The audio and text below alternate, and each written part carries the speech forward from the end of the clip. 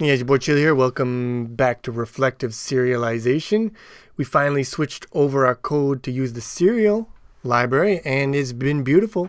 Simplified the code a lot, makes it cleaner, less error prone, and it should be a lot easier to make modifications to the commands or add new commands.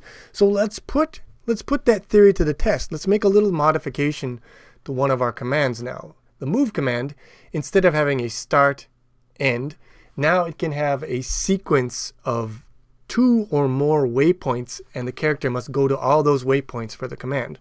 So instead of taking a pair of vec2fs, we're going to take in a vector of vec2fs. So obviously we got some work to do on the application layer. We need a different parsing for our standard input, and then we need a different handling for the operation.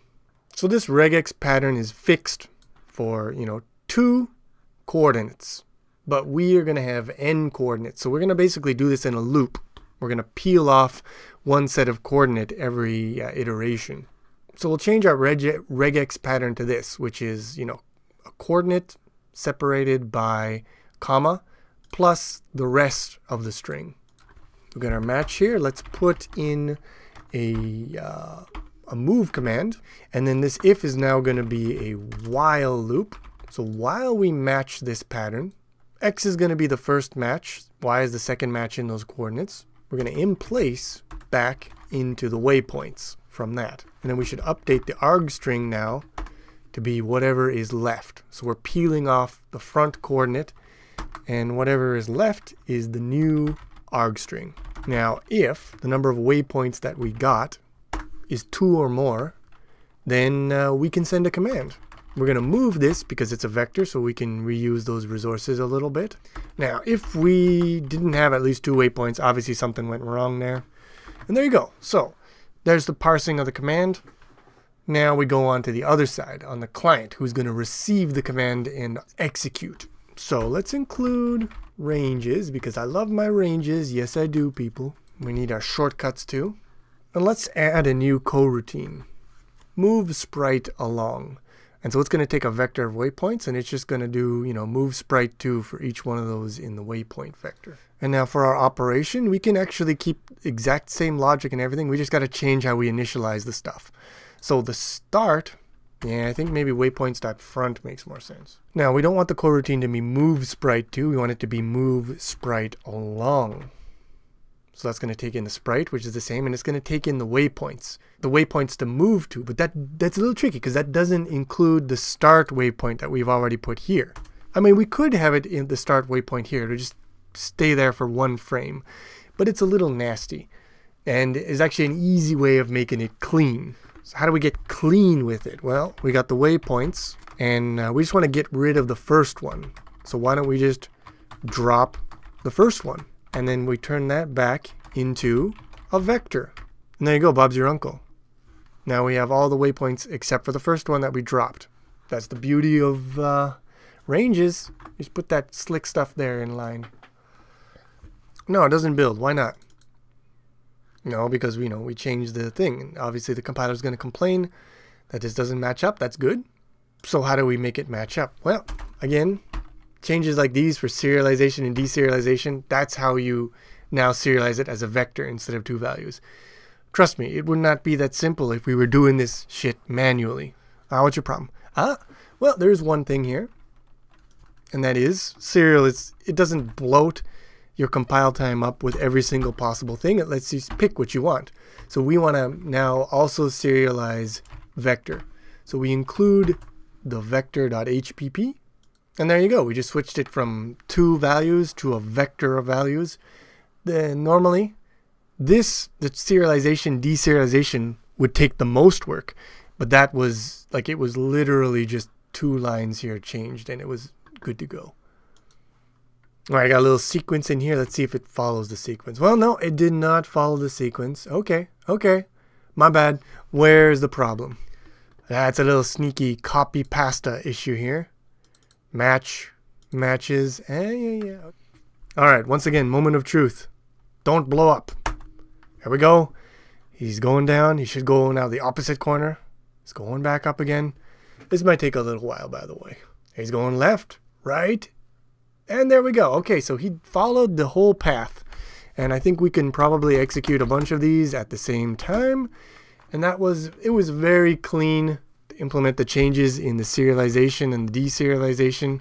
The hardest part of this was the goddamn parsing of the text. Now the other thing I wanted to do, since the video is still young, is I wanted to address the issue of, not quite super efficient transfer of the data here. So I have two issues with the way we send our data. The first is that we're going to do two send commands here, which is going to generate two separate packets. One packet is only going to have 4 bytes in it, which is just to tell us the size of the second packet so that we know how much to read in, so that serial has the exact bytes it needs to deserialize. This ain't clean. We could actually pre-jack a single buffer that has the size at the beginning and then has the payload and send that in a single packet. That would be beautiful. So that's problem one. Problem two is just the way that a binary or any archive works is it needs a stream. So we need a stream that we're going to write this stuff out to. And the only real stream, a byte stream that we have available in the standard library is the O-string stream. So we use O-string stream, that's cool. But in order to send that, again, across the socket, we need the raw bytes. We need access to the buffer of bytes that's been built up in this O-string stream. So we have to call str, and that copies all the bytes into another buffer. So now we have the bytes that are in the string stream object, and another buffer of bytes in just a string. We don't need to do that. We shouldn't need to make that copy. But we can't access these bytes directly. We have to access through the .str function, which creates the extraneous copy. So how do we fix this? Well, ideally, like I mentioned, we want to build up a single buffer with both the size at the front followed by all the payload bytes. One problem with that is that we can't write the size first because we don't know the size until we have serialized the damn thing. So it's only after we've serialized the payload that we know the size, the serialized size in bytes. But by then, the stream has already been written to. We can't go back and write to the front of it. So that's annoying. So we don't want to use O-string stream. We want to use like a different kind of stream. If we use a different kind, maybe then also we don't have to make this copy. That would be sweet, right? Now another kind of stream that we have, well, looking at the client, we have ACO streambuf, which is a binary buffer. And we could wrap it in a stream. So we could wrap it in an O stream and then use that. That's okay, but it's still annoying to try to place the size at the beginning of this one. You can do it. I've done it. You basically have to first write in a placeholder 4 bytes, then serialize your data, then seek back to the beginning and write in the real size. So that's a little annoying, and it's also annoying to use a stream buffer with a synchronous write. It works directly with asynchronous. It's meant to work with asynchronous. But when you try to use it with synchronous, it doesn't like it. It needs a little extra sauce. So I don't want to use this one. I don't want to use it. I could, but I don't want to. What else can I do? Well, I could implement my own buffer type that works with std ostream and that has all the functionality exactly as I want it. So how hard is it to implement the buffer? So we want to implement std stream buffer, which is just basic stream buffer of car. So basic stream buff. Okay, well, what kind of members does it have? Because it has a virtual interface, and we have to implement these parts. So all these ones that are not virtual, we can just leave them like they are, and it should work fine. But what about the virtual one? There's quite a few of them, as you can see here.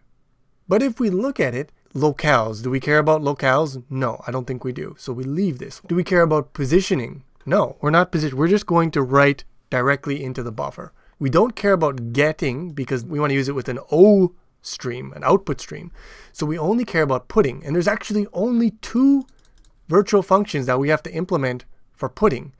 And that should be enough to implement the buffer that is perfectly efficient for the use case that we have.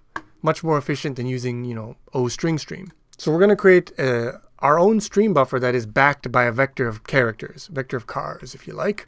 We'll call this one our vector packet stream buff, and it's going to inherit from public std stream buff. And the member data is just a std vector of, we could do a vector of cars. We could also do, could make it a little fancier and say, nah, this is uint8t. This is not just text data. It could also be other stuff if you'd like. If you'd like to have that little distinction in there. So now we have to implement those two virtual functions that we saw in the documentation. So the first one is xsputIn. I mean, who named these things? But this is how you append a sequence of bytes to the stream. And all you're going to do is do buffer insert using iterator, and then the data pointer, and then the data pointer plus the size. Very simple. And you return how much was inserted. So that's very simple. Now the other one is a little weird, and I'm not, like, I don't even really 100% understand where this is useful. But basically, if this function gets a character, we have to check if that is end of file. And if not, we should push it back and return it. But if they pass us end of file, then we're supposed to try and flush the buffer. Because remember, some buffers are backed by files, right? So you'll have a buffer, and then that'll be connected to like a file. And if the buffer is full, you might want to flush it to make more room. So you call overflow with e of f, and then you're supposed to flush it and then return e of f. It's stupid, and it's not really important for our use case, but you should implement it. So I'm implementing it here. The important thing is this one, and it's dirt simple. So now we have this interface. We should be able to use this like a buffer. And then when we're done, well, basically we're going to connect this buffer to serial and serialize some stuff. And when we're done serializing it, we're going to have the bytes, and we're going to want to send them over ACO. So how do we get, because this is private, how do we get the bytes out? We give ourselves a nice little function. We'll call the function yield, and it yields out a ACO const buffer, which is basically just, a pointer to the beginning and the end of the data. So we give ourselves this yield function. It yields out a const buffer. That's just wrapping our vector around ACO buffer and returning that, which is basically just a span, right? It's like a std span, pointer to the beginning of the buffer and the size of the buffer. And then we can use that when we're sending. But here's the other thing, because we want to be able to put the serialized size at the beginning of this buffer. So we could add some extra sauce to make that just automatic and clean. So first, let's create this reset function. And what this is going to do is it is going to resize the vector to be 4 bytes, exactly the size of our size, right? Our payload size. And so now, when you put characters into the stream buffer, they're going to go after those 4 bytes. So we have 4 bytes at the beginning that are kind of like sitting there reserved. That's very good. Because now when we yield the buffer, we yield it when we're about ready to send it. So we know the buffer is finished.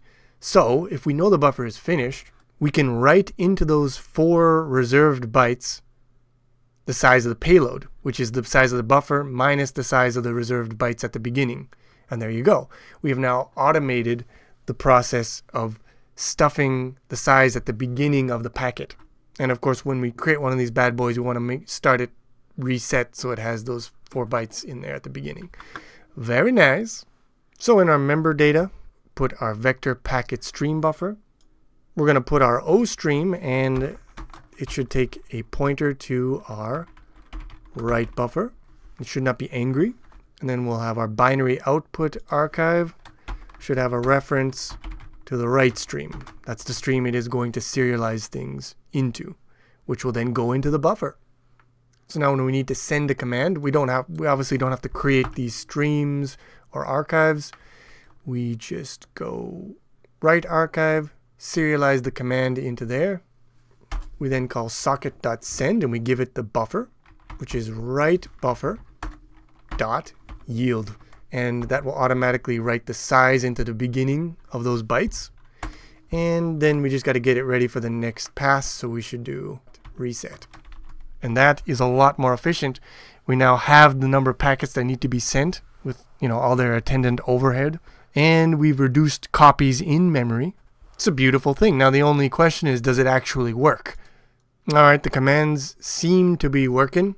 And just if it's not immediately apparent, the client doesn't need that kind of work, because we're not using std string stream here. we're using the ACO stream buffer. And so that's going to be very efficient when it reads, and it's going to read using the OS sockets. And even if we say transfer exactly 4 bytes, it's probably going to get more than 4, and that's fine. They will go into the buffer and they will be consumed next time we read anyways. And you say, but you have 2 reads in here, maybe you only want 1. But no, like if you have 2 synchronous writes, you're going to generate 2 packets up here, 2 sends. But 2 reads like this is no big deal.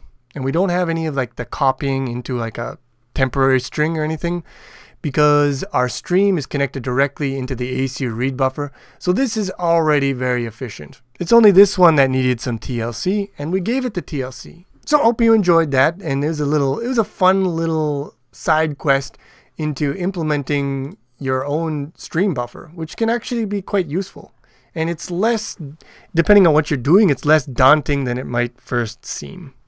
Now the title of this series is Reflective Serialization, and in the next video we're actually going to get into the reflection part of it. We had the serialization, now let's do some reflection. But until then, thanks for watching, hope you enjoyed. If you did, please click the like button, helps a lot. And I will see you again with some more reflective serialization.